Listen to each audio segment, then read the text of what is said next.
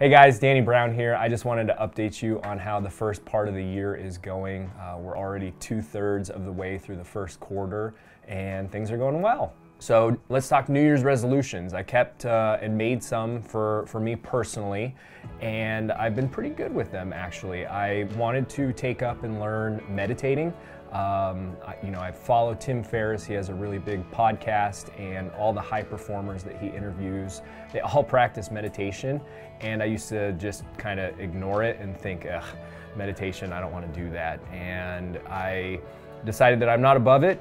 If all high performers meditate, then I should give it a shot. And so I've been working through it this year, and every weekday morning as part of my routine, I've been meditating for 10 minutes, and it's very weird. I use the Headspace app, if any of you have used it, to kind of get me through the process. Out of the 10 minutes, I think I'm able to get maybe 2 minutes of actual clarity where I'm at peace and can kind of not think about anything, but those 2 minutes are actually really cool, and it keeps me coming back for more and wanting to get better at it. So if you haven't tried meditation, I absolutely recommend it. It's pretty neat. Those moments of clarity are actually really nice. In addition to that, I signed up and I've been working with a personal trainer. Most of you know that health and fitness is a big part of my life, and I've gotten into CrossFit the last couple of years, and I've got some really big weaknesses in that area, so I've been working with someone kind of one-on-one to get better in those specific weaknesses, and I am starting to see some small gains in that area, so that's been pretty exciting as well. So I made a commitment to myself to start reading 30 minutes a day, and so far I've finished 3 books. I've gotten through Ray Dalio's Principles. I read Ready Player One, which was a fantastic book, and I'm actually really excited about the movie now. And I just finished Terry Cruz's book, and I'm almost through Tim Ferriss's Tribe of Mentors, which is like that thick, and I'm about halfway through it. So I'm getting there and been able to stick to that commitment. On the business side of things though, we are not really hitting the goals that we set for ourselves so far. We are definitely in a hole.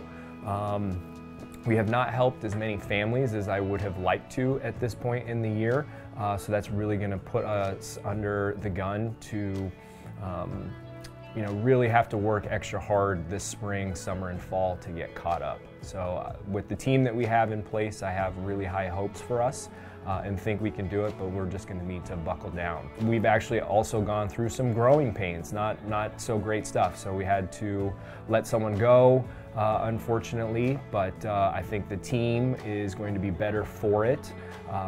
Because of that, we've actually been able to bring on a couple new people as well who have been amazing additions. With the loss of one, 2 new ones joined, so we're excited for the growth and for the opportunity to have them be a part of our team. For Christmas, as you may have heard, I got a 23andMe kit for the holidays, so I got the results of that back.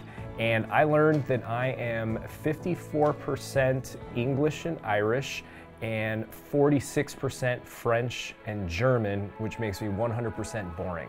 If you haven't done it or you have the opportunity, I definitely recommend checking it out. It was cool to see. So as most of you know, I am getting married at the end of April. So my buddies took me out for my bachelor party this last month, and we had an awesome time. We went to Winter Park, Colorado, and we went skiing and snowboarding. We checked out the Coors Brewery and toured that, and we also went snowmobiling. So the snowmobiling was incredible. I have never gone before, and it was almost like riding a jet ski but on snow. And we had a guide. He took us up to the Continental Divide, pretty much in a blizzard, and it was hard to see anything. It was freezing cold, but we all just had the best time riding on these trails in the backcountry. We got our snowmobiles up to about 45 miles an hour, which doesn't sound fast, but it was plenty fast. And I would say on average we kept it around 30 miles per hour. And we just all had a really good time. It was exactly what I wanted my bachelor party to be. As we get closer to my wedding, people keep asking me if we're stressed or if we have a lot left to do. I have to be honest that I have really done zero. Alyssa has been doing all of it, so I can't wait to see what she's come up with. She's been doing all the planning. I've been doing very little. We are doing a destination wedding in Cancun, so most of the planning is done for you, so you just pick a package. She's been busy working on all the finer details and getting that all set up, and we're actually really excited to be with our friends. It's going to be very small and kind of an intimate setting, and we're just looking forward to hanging out, having fun, and after 11 years of being together, actually getting married. But it'll be nice to have people stop asking us, so when you get married? On a less pleasant note, I'm still being audited by the IRS. They have come out to my office basically every month this year, and it's really odd. They cannot work on my file at all unless they're in my office.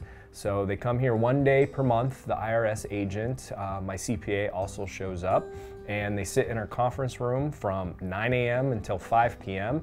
and they go through all of my finances. And the IRS is super invasive. They want to look at everything. They want receipts for everything, which I don't have. They want to source all of our closings. I'm having to contact our brokerage and get copies of settlement statements and closing packages, and it's just this total nightmare. So if you can avoid being audited, I definitely recommend not going through the process. The gentleman that is auditing me is very pleasant and nice though, so I guess it could be worse. And my CPA has just been a lifesaver for some of these things, and really taking a lot of it off of my plate and putting it on his, so that I'm able to continue to work and help people and do what I enjoy. But I can't wait for it to be over. They're expecting to have one more appointment this month, towards the end of the month, and then it could take up to a year for them to evaluate all of my stuff and then tell me how much more I owe them, because I'm definitely not escaping this without writing the IRS a check. I've just come to terms with that. And finally, we had an amazing client appreciation party at the Musical Instrument Museum in Phoenix. And if you've never been, it is an amazing museum from what I've been told. I still haven't had the opportunity to see it. And the reason for that is because our event was there and we had over 65 people come to our client appreciation party. So I did not have the opportunity to tour the museum because I was too busy chatting and talking with all of you, which is the whole point and why I was there. So if you were able to come, hopefully you were able to enjoy the food and drinks and of course the sprinkles cupcakes, and got to tour the museum. All the feedback's been really positive. Everybody really enjoyed checking it out. So we will be doing our next client appreciation party probably kind of in the summertime.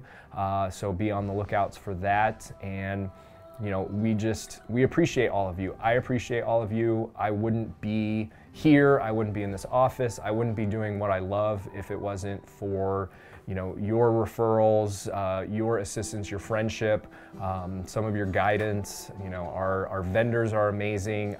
I'm so grateful to all of you and appreciate what you do for us. So that's the first part of my year in a nutshell. I will see you guys next month and kind of give you an update on how March is looking. Hope you have a good one.